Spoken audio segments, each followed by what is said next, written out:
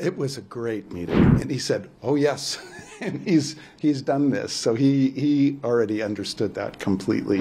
He articulated very well the main message, which is that urbanization is not a problem. It's an opportunity. And I take it this is a slogan that India could really show the world how to do it right. It was a great meeting. First, we met in 2013, 10 years ago, when he was in Gujarat and I was very interested in cities. So we talked about the importance of successful urban development and the things that the government really needs to do to help lead in urban development. And he understands these issues very well. I then suggested the idea that one way to try and encourage states or cities to do something is, instead of mandating it, to offer a reward or a prize. And he said, oh, yes. And he's done this. So he already understood that completely. He also talked about the experience in Gujarat when he was encouraging the redevelopment of Bhuj, I think it is.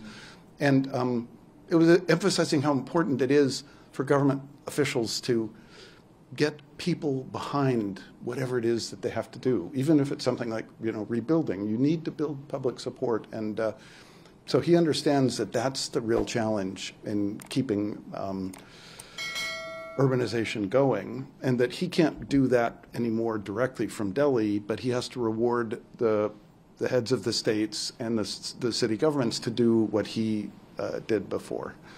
So it was a very good conversation about urbanization, and he articulated very well the main message, which is that urbanization is not a problem, it's an opportunity. And I take it this is a slogan that he's used before. Then I started to describe a system for basically authenticating who someone is. That's what I'm working on in the United States right now. If I'm sending an email to someone, how do I prove that it's really Paul Romer who's sending an email? I can't do it right now in the United States. And I started to outline, well, there might be a way together with cell phones to do this, and it could link to Aadhaar. And the Prime Minister started trying to explain to me, we're already doing it. And so my idea is something that, is already in train. So with the EKC, electronic Know Your Customer, they're already doing it. And the Prime Minister's Chief of Staff then showed me the app on the phone that is the container or the locker for certificates. It was describing the use of the mobile number. So for me, a good day is when I learn something, and I learned a bunch about what India is doing on this issue of authentication. And I think it's really exciting because the government has to be involved, as they are, but they have this foundation with the Aadhaar system that means they can do things that most governments around the world can't do. So as I said, it's a good day when I learn something. I'm really very eager to stay in close touch. And I think India, just as India did this for Aadhaar, I think for telephony and electronic authentication, I think India could really show the world how to do it right. Mm-hmm. So what are your overall thoughts as far as the urbanization policies of India under the Prime Minister's leadership is concerned?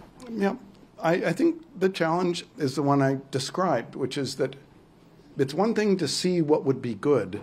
It's a much tougher thing to build consensus to get people behind doing it. And so his story about Bhuj was you need local leaders who can do this.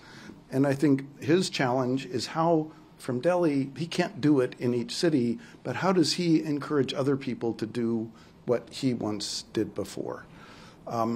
He also talked about the encouragement for city planning, city infrastructure planning, and in universities and so forth. And there we agreed that the challenge is to get people into this mindset of let's go do things. The danger with planners sometimes is they think their job is to say no. No, you can't do this. No, you can't do this. But what we need are people who can say yes, and here's a way to do it. Like, yes, we need to rebuild the city. Because every country in the world right now needs to build more square feet or square meters of floor space. People want bigger houses. Firms need more space. The world is desperately short of floor space, urban floor space. It's really in urban areas where it's desperate. And it's very difficult to get people to move in the direction that's needed to build more urban floor space. So I think the Prime Minister is leading in the right direction, but it is a challenge to get the whole system to kind of follow along.